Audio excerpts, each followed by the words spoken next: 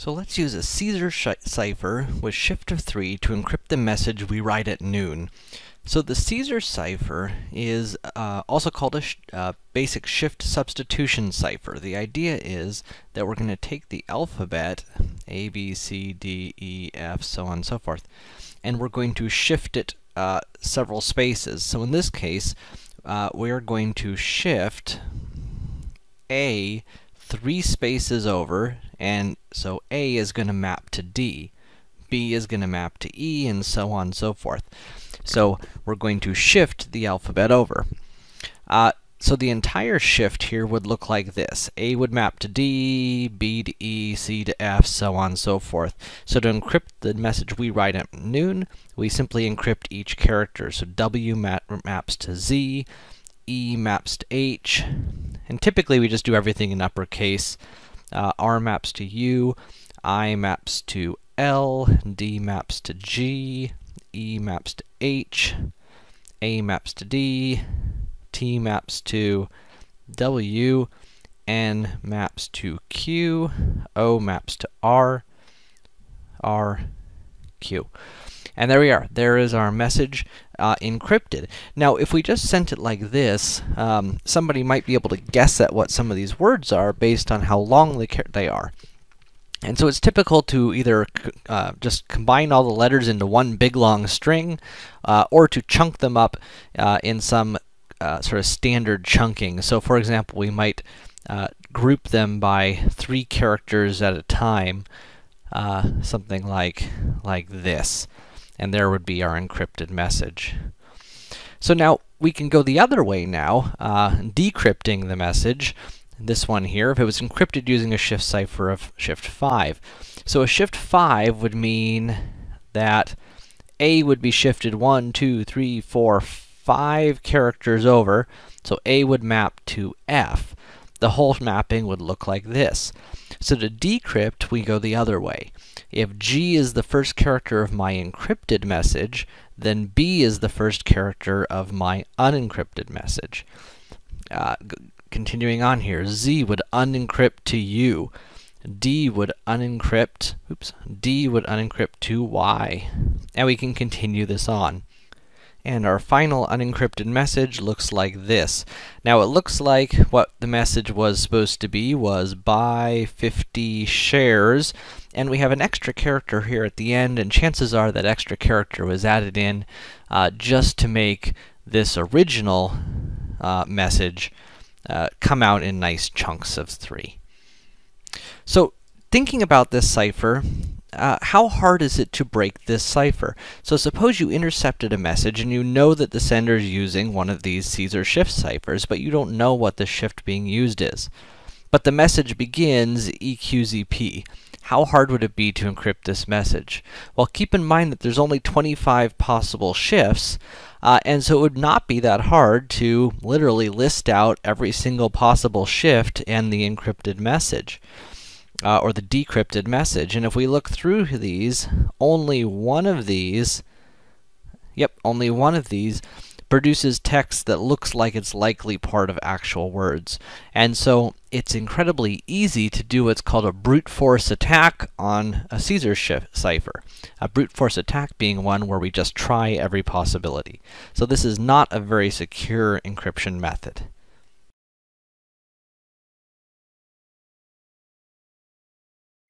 So let's use this substitution mapping to encrypt the message March 12th at 0300 hours.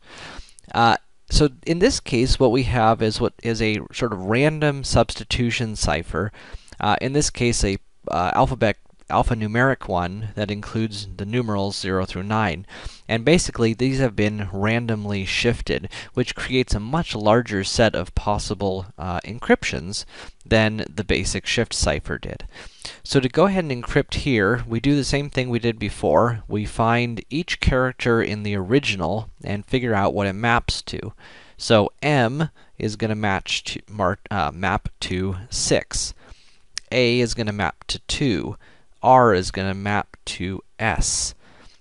C maps to Q. H maps to T. 1 maps to Z.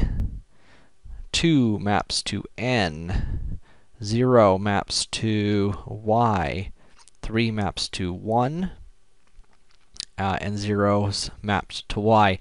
And there is our encrypted message using this cipher. And of course, again, we could chunk it out if we wanted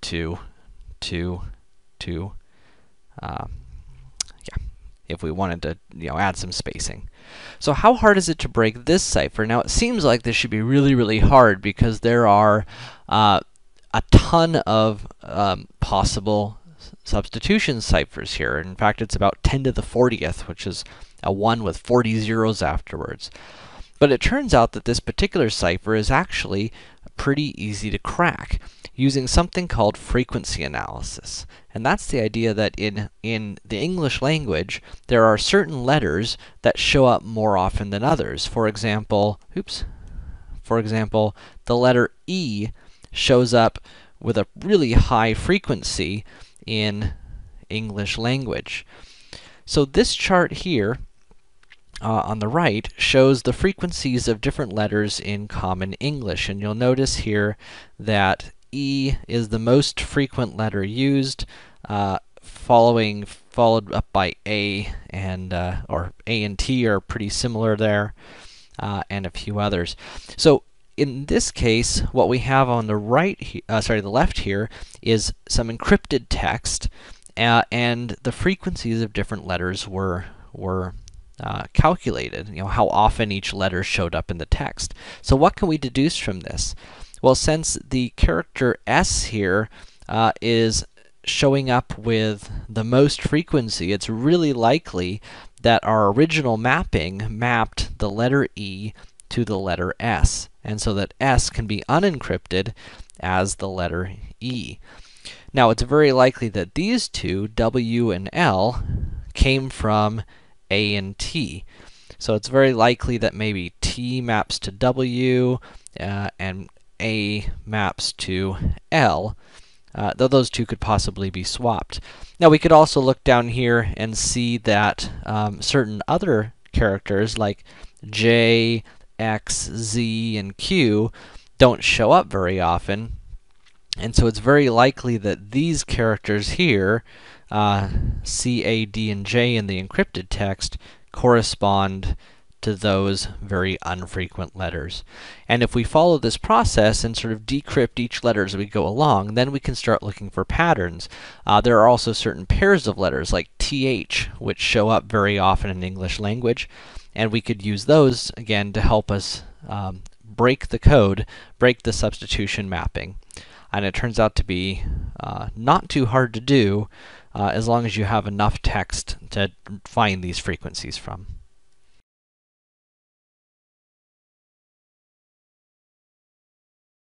So now we're going to encrypt the message, meet at first and pine at midnight, using a transposition cipher with rows 8 characters long. Specifically, we're going to be using a tabular transposition cipher.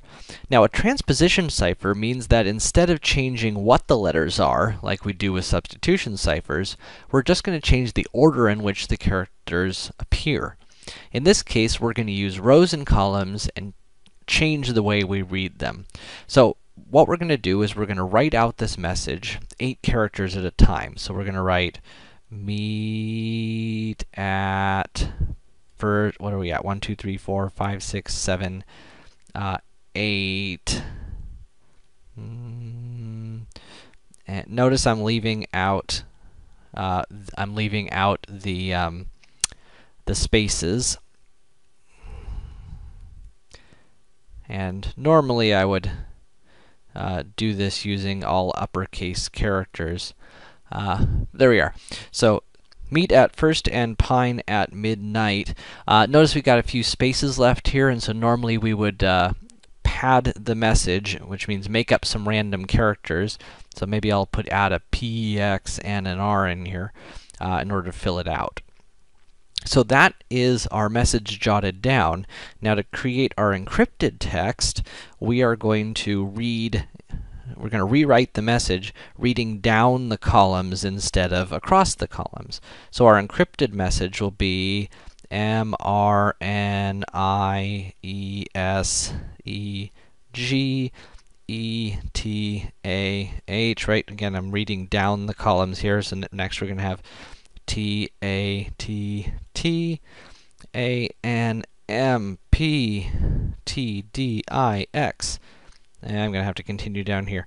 F, B, D, N, I, N, R. And now, it would be really important here to either eliminate all the spaces or reposition the spaces to hide the size of the table used, because in this particular method, this information is the encryption key. That's the information you need to know in order to either encrypt or decrypt the message. Now notice that means that we don't have a lot of encryption keys here, unless if we had a really long message and could change this quite a bit. But there are other versions of this encryption where instead of reading down the columns, we could read up the columns, or we could read diagonally along the columns, or we could read in a little spiral pattern. So there are other versions of this type of encryption that we could do. Okay, so now let's see if we can decrypt a message the same way. So in this case, because we know that this was created using a transposition cipher with 20 characters long, the first thing we need, row is 5 characters long. The first thing we need to know is how many total characters do I have here? And in this case, I have 20 characters. And if each row is 5 characters long, that means I had 4 rows. So now remember, this text came from the column. And so to decrypt this, I'm going to write C, E, E, I down the first column. And remember, I just figured out that there's 4 rows, so I know to do it in groups of 4. So now I'm going to continue this for the rest of the message. And there we go. Now that we have it written out in columns, we can decrypt the message by reading across the rows. So it looks like we've got call me in THE the morning. And it looks like we got a couple extra letters here, VW, which are probably those padding characters used to fill out the table. So it looks like our encrypted message was call me in the morning.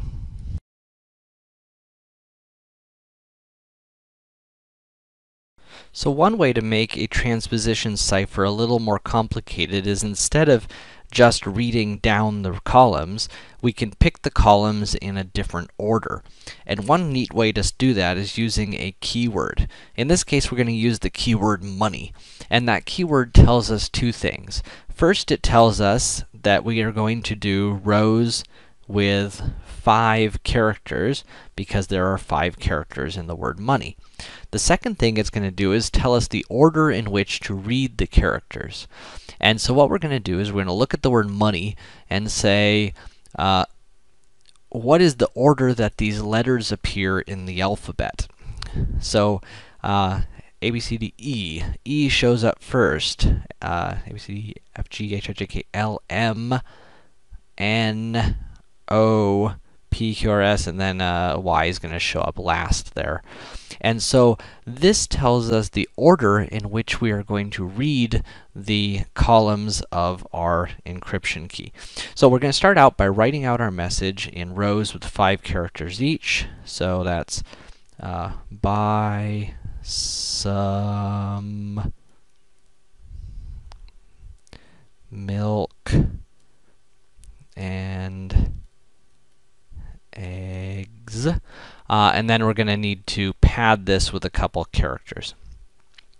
So to write down our encrypted message, again, we're going to use this as the key for what order to write the columns down in. So this says, first, write down this column, the 4th column in the message.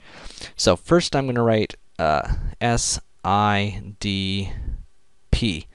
And then, second column was going to be this one, right? Because again, this is telling me the order in which to read them. So next I'm going to write down BMKG. Next I'm going to write down the middle column, YMNS. Next I'm going to write down this column, So that's U, E, A, G, and then last, I'm going to write down the last column, O, L, E, K.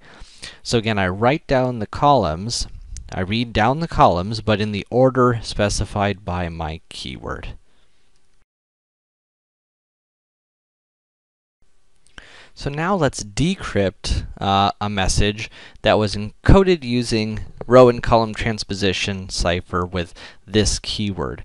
Now this keyword tells me that there was 6 characters per row, and since there are a total of 24 characters in the message, that tells me that there are going to be 4 rows to fill out here. So I'm going to have, and I'm just going to sort of make a little grid here for my reference. So we have 1, 2, 3, 4, 5, 1, 2, 3, 4, 5, 6 columns, and 4 rows in each. Now, remember the keyword tells us the order in which the columns were read. In this case, A, B, C, D, E, F, G, H, I, J, K, L, M, N, O, P, Q, R, S, T, V, to the end. Okay, so it tells us that the columns were recorded or read out in this order, and so that is the same order in which we're going to need to write them down. So the beginning of the message came from the last column, because that would have been the first one to get read. So we'll write down R, H, A, V in that column. So then the next 4 letters are going to go in the next column. T, N, U, S, and then we're going to jump to the middle, this column, the third column here, for the next 4 letters. That's R, E, D, E. And then we're going to go to the first column. Remember, this is the 4th one being read. And so now we're going to jot down A, I, E, R. Jot down the next 4 characters. The next 4 characters are going to be from the 5th column that was read, in which case it's the 2nd column of the original. So that'd be I, K, A, T. And then the last 4 characters will go in the last row. So that's S, O, Q, R. And let's see what we've got. So again, now we just read our message out. So we got air strike. So we got air strike on HEAD head quarters, and then an extra character on the end, which was probably our padding. So airstrike on headquarters is our decrypted message. So one way to make a shift cipher a little more complicated and to fool frequency analysis is to change the shift after each character. So this time we're going to use a basic Caesar shift cipher with 3 as the initial substitution, which means A maps to D. But then we're going to shift the substitution 1 additional place after we encrypt each character.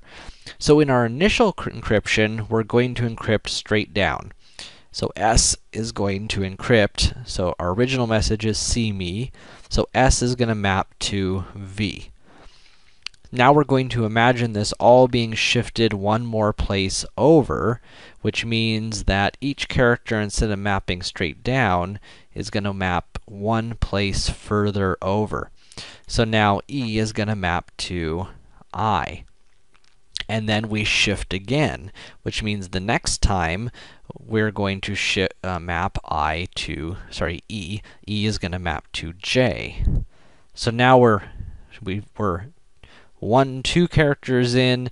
Now we're going 1 more in. That means we're going to shift 3 spaces. So now instead of mapping directly down 1, 2, 3, M is going to map to S. And then our last E here, let's see here, 1, 2, 3, 4.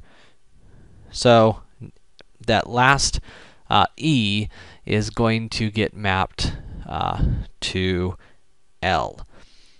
Okay, so notice what's happened here is, even though we had 3 E's in the original message, each of them has been mapped to a different character because we increased the amount of shift after each character. So let's compute some moduluses. So this is modular arithmetic. You can really think of modulus as remainder after division. So to find 10 mod 3, you can imagine good old long division and say, if I divide 3 into 10, what do I get? Well, let's see here. 3 times 3 is 9. So I end up with 3 remainder. So if I take 10 divided by 3, I get 3 with a remainder of 1, and that remainder is what we call the modulus. And so 10 mod 3 is 1. So what happens if we try to find 15 mod 5? So that means we're dividing 5 into 15, and it goes in evenly, which means the remainder after division is 0. And so 15 mod 5 is 0. 2 to the 7th mod 5, this is actually not too bad to find, because 2 to the 7th is 128. So if we want to find 128 mod 5, we divide 5 into 128. And let's see here, 5 goes in 5 times 25, remainder of 3. So we get 25, remainder 3, so 128 mod 5 is 3. Now notice that we're writing it in sort of the elementary school remainder way here. You're probably also familiar with either writing it as 25 and 3/5 as a fraction, or even 25.6, right, converting it into a decimal. And you can actually take advantage of these other approaches to help you find moduluses using a calculator. So let's take an example. Let's look at that. So suppose I wanted to find 31,345 mod 419. So I'm wanting to divide this way. Yeah, I don't know what that is. So I'm going to pull up my calculator, and I'm going to say 31,345 divided by 419. And I get 74.890 stuff. So I know that the whole part here is 74, right? And so one thing I could do is I could just multiply 74 times 419 and find my remainder at this point. And in fact, that's not too bad to do. We could say 74 times 419 is 31,006. 31,006, and then subtract to find the modulus. But I'm actually going to show you another way to do it. If we go back and we find our 31,345 divided by 419 here, oops, 419 here, which was, let me try that again. 31,345 divided by 419 is 74.89. So what we really want is the remainder part. So let's go ahead and subtract 74 equals, and that gives me the 0.89. Now this 0.809 is the fractional remainder, right? This is the decimal equivalent to some number out of 419. So to figure out what out of 419, we can just multiply this by 419. That's not right. Let's try this again. We're multiplying by 419, and there we go, 339. And so 339 is the remainder. Again, the idea here is that 339 out of 419, which would be the fractional remainder, was that 0.809 term. And so by multiplying by 419, we were able to figure out this numerator. We were able to figure out the modulus of 339.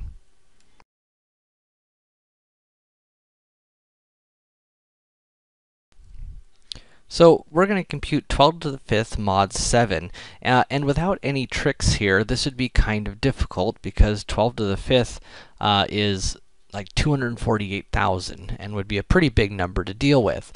But the modular exponentiation rule says 12 to the 5th mod 7 can also be written as 12 mod 7 to the 5th mod 7.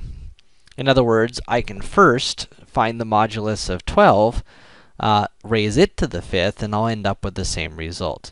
Now this is nice because 12 mod 7 is 5. Right? Because 7 goes into 12 one time, leaving a remainder of 5. So 12 mod 7 is 5. And 5 to the 5th, while not tiny, is definitely a more reasonable sized number than than 12 to the 5th would have been. So now I can divide 7 into my 3125, and let's see, 28, 32, let's see, 4 again, 28, 45, and let's see, 6, 42, remainder 3. And so my remainder is 3, and so 3125 mod 7 is 3, which means this is also 3. Now, let's look at another variation of this called the modular exponent power rule, which says that these three things are equal. We're going to specifically check this one compared to this one, using these values here. So using these values, it would be 3 to the 4th mod 7 to the 5th power mod 7. We're going to compare that to 3 to the 5th mod 7 to the 4th mod 7. The theory behind this is that that even with the modulus, that these things behave like exponent rules do. That you can multiply your exponents together, which means you can change the order, which means you can pull it out like that. And we're just going to verify that this does in fact work in the modulus world. So 3 to the 4th is 81. And 81 mod 7 is 4. Let's see, 4 to the 5th is 1024. And then we find the modulus was 7 there, and we get 2. So let's check over here. So 3 to the 5th is 243. And we're going to find that mod 7 here. So 243 mod 7 is 5. And 5 to the 4th is 625. And 625 mod 7 is 2. And they are, in fact, equal. And I know I skipped a lot of steps there showing the calculations of the modulus, but trust me, if you actually do the divisions and find the remainders, these are the values that you come up with.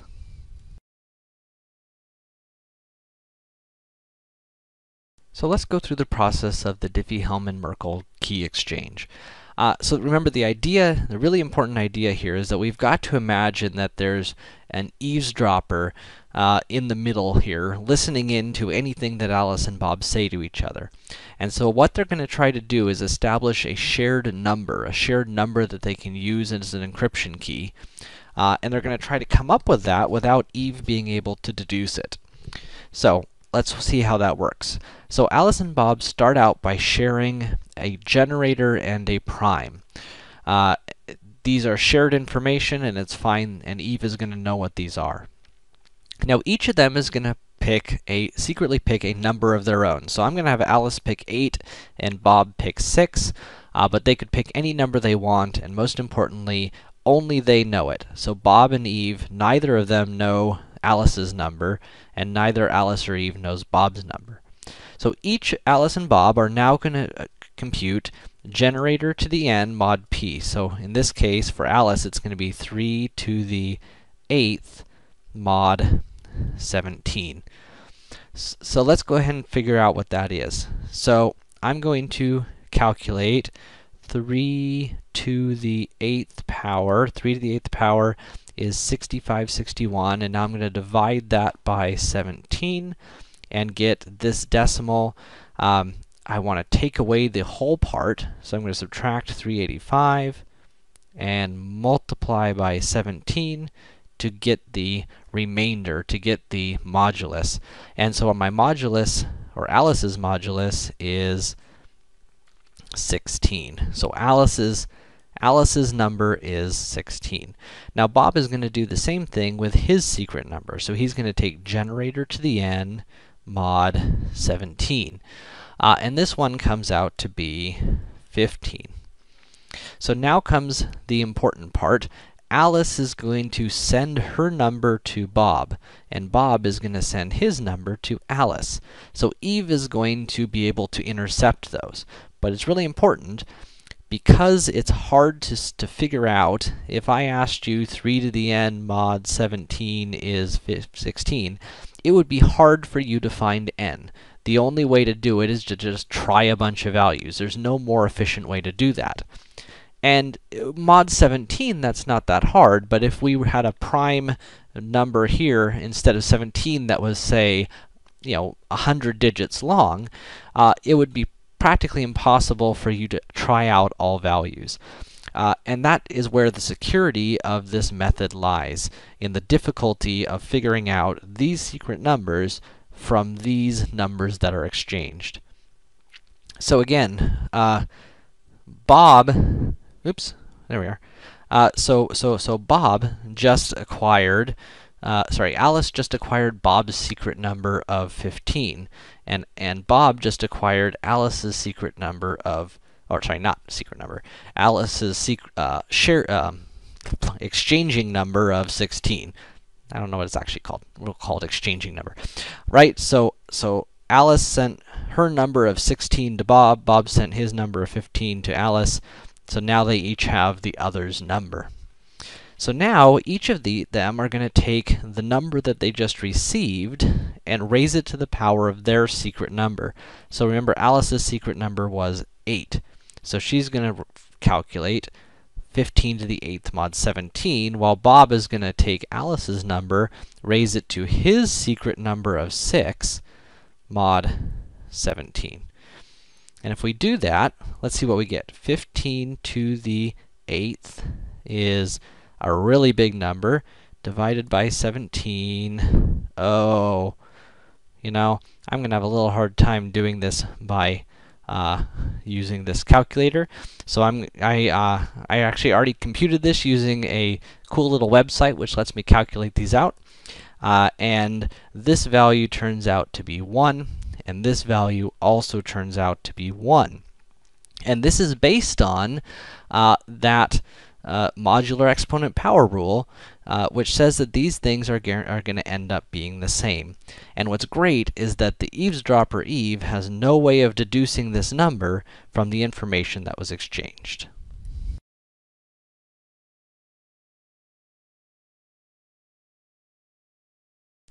So suppose that Alice has computed RSA public keys of n equals 3127, E equals 3, and then she has her private key, D equals 2011.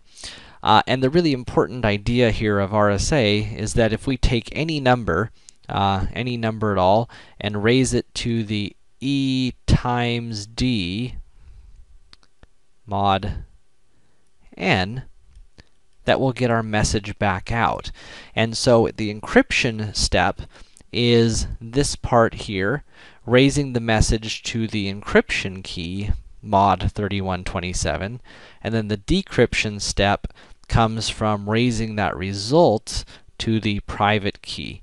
And again, the security here lies in the difficulty of finding these values, E and D, if all you know is N and E. There's no known way to do that. So let's see what would happen with the message 50. So to encrypt the message, Bob would take the number 50, and he has Alice's public key. So he's going to take 50 to the power of the encryption key and calculate 50 to the 3rd mod 3127. And he's probably going to need a little bit of a calculational help for this, but it turns out that this number is 3047. So then to decrypt, So this is the message that Bob then sends to Alice. So Alice then can decrypt it by raising this 3047 to the power of her decryption key, mod n. And again, she's going to need some calculational help, some technology help here, because this is not something that we can compute by hand or on a basic calculator without some tricks. And this turns out to be 50, right? And again, the whole idea here is it's based on E and D being picked so that 50 to the third to the 2011 gets you back to the original message. But again, even if somebody has the public keys, there's no easy way for them to find the private key from them.